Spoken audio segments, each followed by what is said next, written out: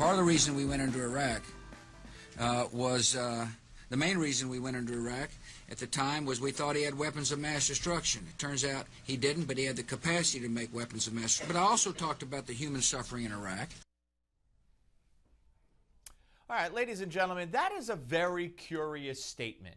And a New York Times piece of a couple of weeks ago was a very curious piece that left more questions unanswered than answered in my mind. And I'm so glad that our next guest, along with Senator Rick Santorum, wrote this wonderful piece, George W. Bush's Puzzling WMD Coverup. And we welcome in Pete Hoekstra, former chairman of the House Intelligence Committee and former Republican congressman, of course, from Michigan. Congressman, it's been too long. Great to see you. When that story came out a couple of weeks ago, I must admit, I took the route of saying, see, there were weapons of mass destruction.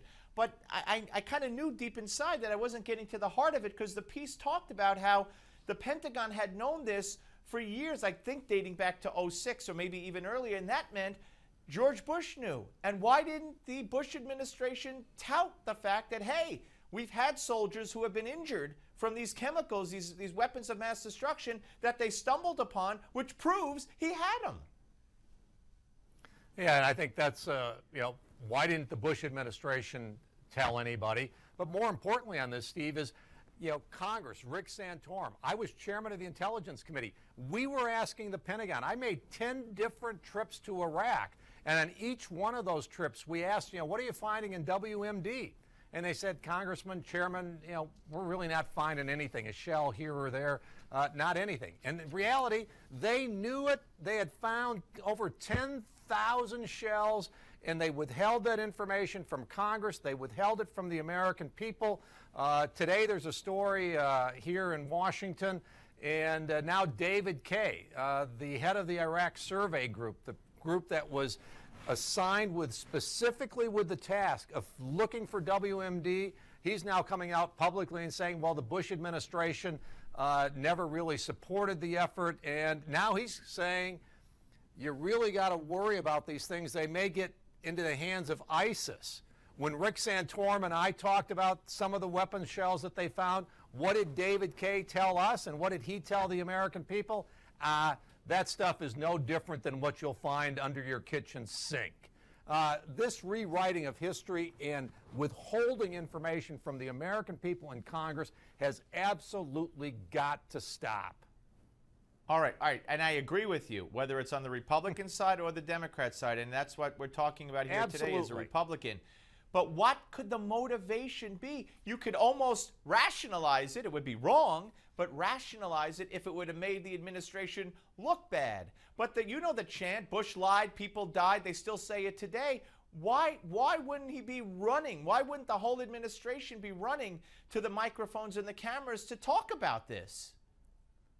Well, they had a couple of things that, I've heard as how they explain this. One is people attribute it to the political officials in the White House saying, you know what, we lost that argument. We don't want to go back. We don't want to cover this old information. We don't want to look back. We're just going to look forward. Another thing is they've said, well, we wanted to make sure that it didn't fall into the hands of Al-Qaeda and all that because we didn't know where all the arms caches were. Well, neither one of those hold any water. Number one, I was part of the gang of eight top leaders on intel in Congress. They have to give us that information.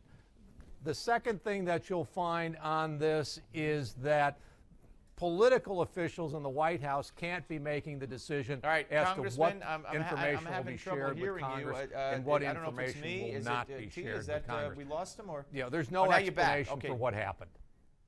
Yeah, no. All right, I'm glad we got you back. We lost you there for a second, but I'm glad we got you back. Let me ask you this. I'm sorry. No, not your fault. You have quite a governor's race going on there in the state of Michigan. Talk about it. Well, we've got a governor who came into office, his campaign, I know it well. I ran against him in the Republican primary. He ran a campaign as the outsider, the nerd who would go in and get Michigan fixed. That's exactly who Rick Snyder has been. He has been a policy wonk. He has got himself deeply enmeshed in the running of the state of Michigan. Michigan's running better now than it has run in years. We're rebounding, but Rick is not a politician. That's a strength and that's a weakness, which means he hasn't communicated very effectively to the people of Michigan exactly what he has done and why that is going to make Michigan a better state in the long run, and how that's going to bring jobs and economic growth back to the state. I think at the end of the day, Rick is going to win because people are seeing that Michigan is rebounding. Our housing prices are up. Our unemployment rate is down. Household income is up. Everything's moving in the right direction. Rick's done a great job. I think the people of Michigan are going to recognize that.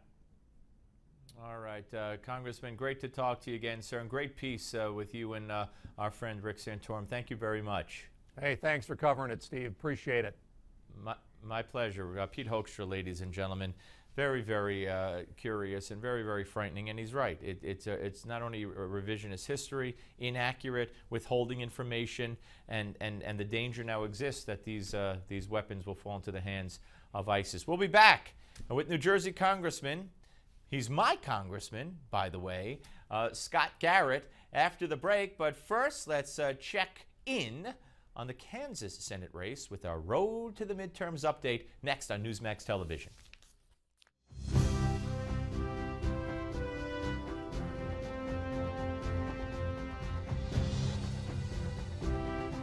Republicans are on an 80-year winning streak in the Sunflower State. Independent Greg Orman hopes to break that. He's challenging Republican incumbent Senator Pat Roberts, who's looking to win a fourth term. It's a seat he must hold on to. Republicans need to pick up 6 seats without losing any in order to tip the Senate their way. Orman is keeping this race extremely tight. His main message for voters: vote against the status quo. If polls are any indicator, that message is hitting home. In a recent Remington Research Group survey, voters gave incumbent Roberts a 48% unfavorable rating.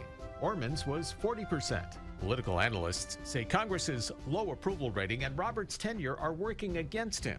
That's why Roberts is desperately trying to link Orman to the president, who only has approval from, on average, 35% of Kansas voters. A USA Today article quotes Roberts calling Orman a liberal Democrat who is using the independent label as a cover-up.